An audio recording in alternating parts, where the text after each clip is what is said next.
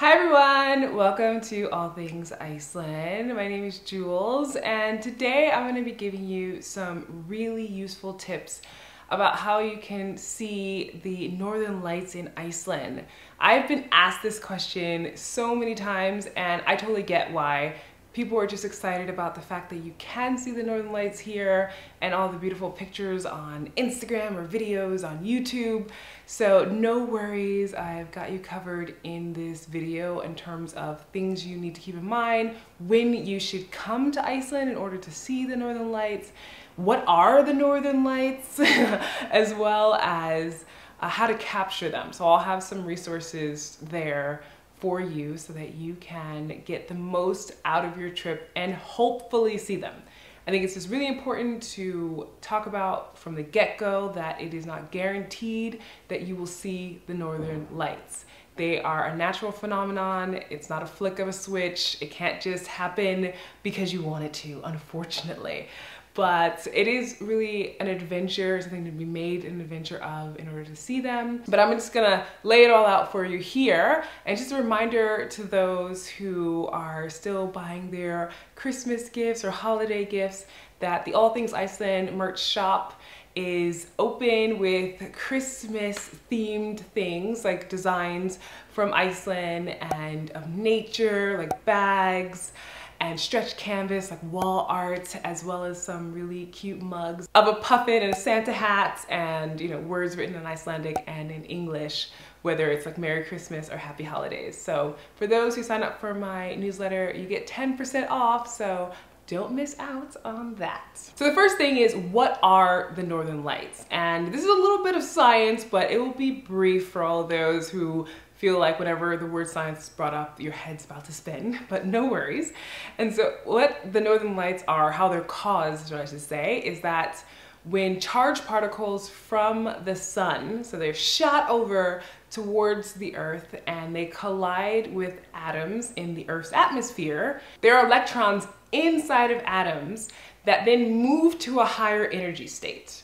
And what's interesting is that when the electrons then come down to a lower energy state, they release something called a photon, which is light. And that light is the Aurora Borealis, or the northern lights. The intensity of the light, so how strong the northern lights show up, will depend on the solar activity and the speed at which these particles are coming towards the earth. So there are times where it seems like a lot more are being sent, and then it just seems like there's hardly anything at all. And that's a part of why you can potentially see them one night and then not on the next. And then the color of the northern lights, because the most common color is green, but there's also the ability to see red and even violet, and even kind of one that looks a little bit whitish, at least that's what I've seen. And so with those colors, the ionization of elements in the atmosphere with these particles coming and hitting all these atoms, it kind of just depends on which of those is being ionized. So just a little primer there in terms of how the northern lights actually happen and what they are, how they're caused. But going into when you can see them, so like when is the best time to come to Iceland to see them?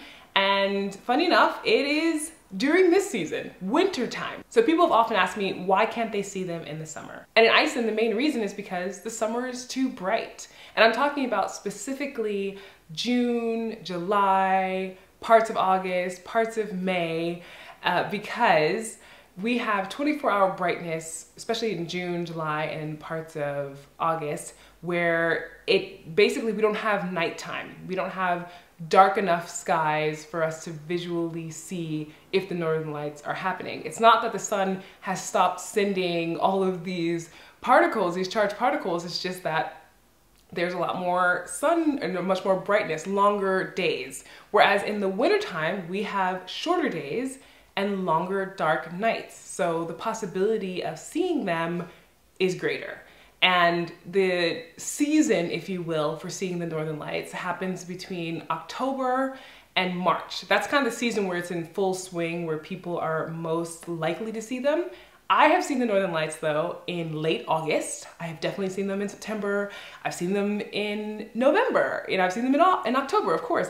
And I've also seen them in April at the very, very beginning of it. But again, like I said, there isn't a guarantee, especially as the days get longer and brighter, that you'll be able to see them. I recommend coming in the times that I mentioned, October to March.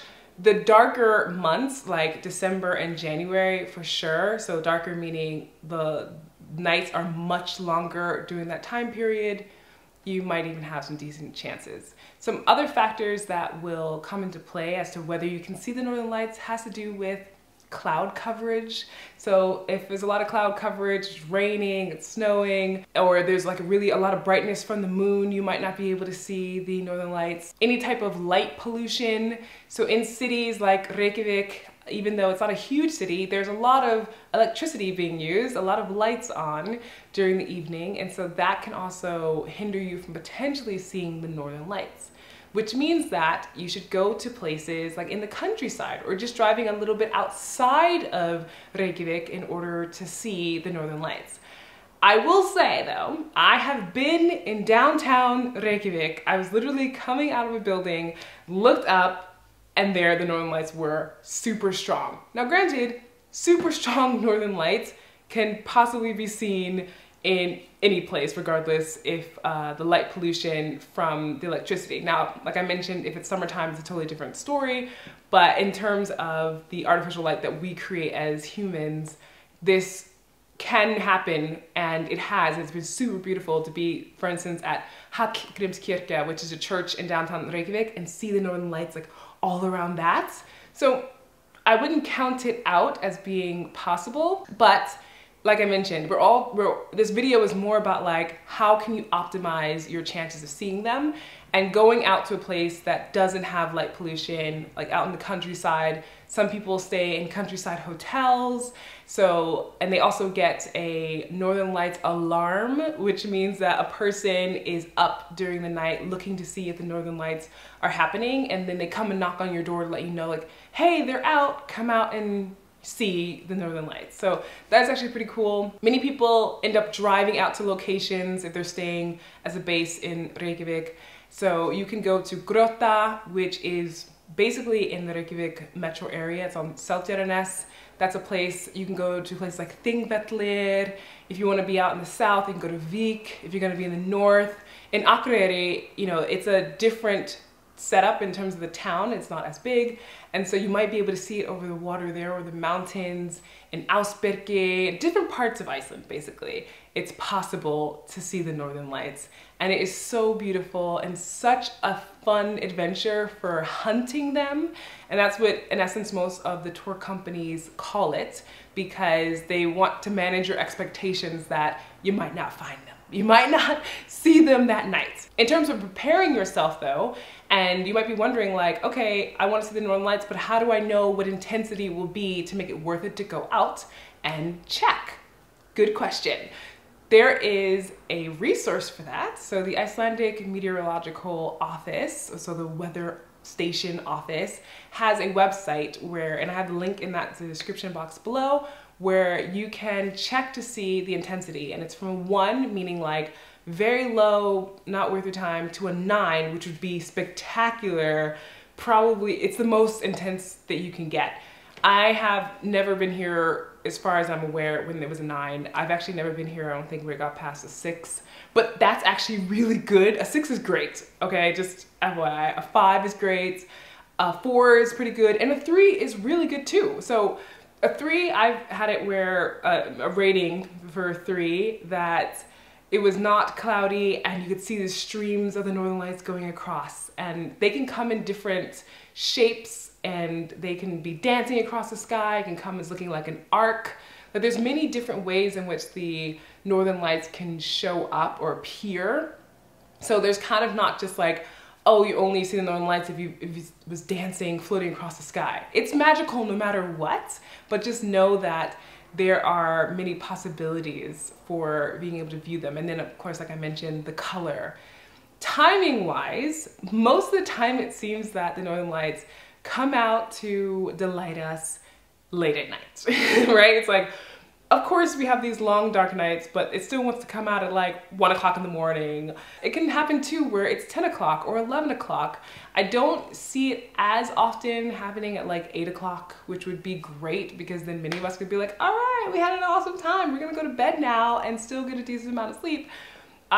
When I've gone hunting for them, usually I've been out there an hour or so, and you know, something did happen, not always, of course, but if you're going to go out and sit to look for the northern lights, you need to make sure that you of course have appropriate clothing. And of course, to help with that, I have my Iceland packing checklist, which is in the description box below, just to give you what you would need for Iceland in general in winter. It also has a summer list that comes with it too. But since we're in the winter season, just as a FYI, that one is really helpful. And you'll need gloves and a hot beverage or something like that. Just because in my mind, if you make it into this adventure where you're going out and you have something warm to drink, you have warm clothes on, you're in the car or getting in and out of the car to kind of see what's going on and manage your expectations, it can feel at least like you're making an experience out of it. That's in essence what I think is one of the most important things, is to remember it's that way, because even with a bus tour, it's gonna be a similar thing. Just try to make an experience out of it. There's a company I think that's even doing a boat ride out from Reykjavik, I think it is. And so that's one thing to keep in mind too. There's like different options. If you don't want to drive yourself, you can get someone else to drive you and show you some spots in order to see the northern lights. In addition to the Icelandic Meteorological Office's website, there's a Facebook group that I'm in, for instance, that people post in there whenever the northern lights are showing up where they are. So in Reykjavik or other parts of the country, I'll have a link to that as well, so you can check that out or join that group if you're coming, so you can see what other people might be witnessing and being like, oh, hey, okay, I know for sure that there's at least potentially something happening because I saw there's a 3 tonight in terms of intensity, you know, or there's a 4 or whatever.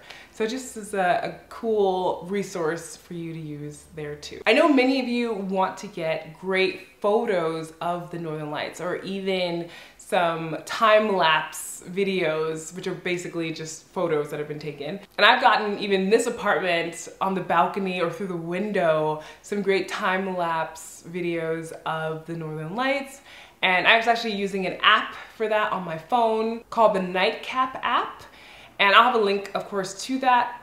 For many people though, I've heard that some of the newer iPhones, if you're using that, or even some of the other phones like from Samsung or Google, that they do a great job of capturing the northern lights right when you're holding it. Because one of the major things to keep in mind when you're trying to capture northern lights is keeping your phone or your camera as still as possible. And I have a link in the description box for people who want to use like a professional camera, or use a camera, like a mirrorless camera, DSLR, things of this nature, because you really want to get like astoundingly awesome photos. Fair enough. But for others who just want to use the smartphone in their pockets, there are of course ways in which you can do that. And so there will be a link for that as well, just an explanation wise. But some of the key things to keep in mind, whether you're using your phone or you're using a camera, is having a tripod will make a huge difference for you. Having a remote to control turning on and off the photo or like capturing of a time lapse, just because if you touch it and it's a mode of like trying to follow light, so the shutter speed is much different than normal, it can cause it to be blurry or like mess up some aspect of it. So having a little remote does make a difference. If it's gonna be windy and you use a tripod, you might also use something to weigh your tripod down. And of course, all the gear, like extra batteries and you know, anything else like that. So have to clean your camera lens off, or your phone off if you're using it in an environment where maybe it starts to snow or whatever. Oh yeah, and then lots of people use a headlamp so they can see in the dark, of course, what they're doing. But that's for the most part some essentials. And like I mentioned, those links will explain a lot more for you. So you can go off, experiment, and hopefully capture some amazing northern lights photos or time-lapse videos. I would love to hear in the comment section of this video, if you've been to Iceland and you've seen the northern lights, what was that experience like for you?